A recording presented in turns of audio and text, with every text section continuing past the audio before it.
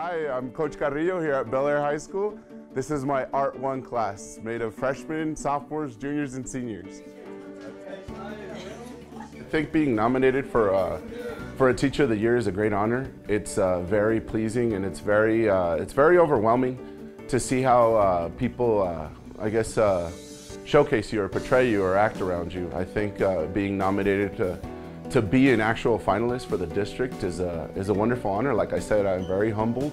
So if you have to fold this to get rid of the extra. What I do here at Bel Air is unique. I promote student work, I promote student achievement, and I think a lot of the teachers really enjoy the communication that I have with them and with the community, with parents and the students. Students are always, they always have different attitudes. They always have a different learning style, a different ability.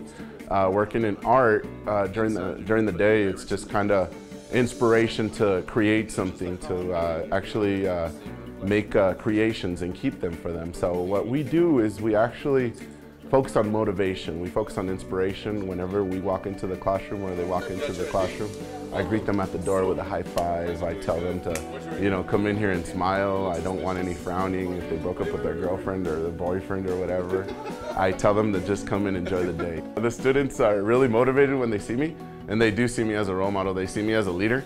I set the expectations for them, and I tell them what's expected from them. Teaching is, believe it or not, it's kind of relaxing.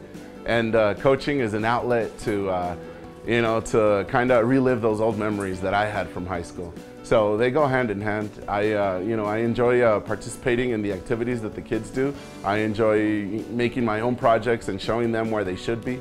And in coaching, I enjoy just the atmosphere of competing and just showing them that good sportsmanship goes a long way as long as you compete well.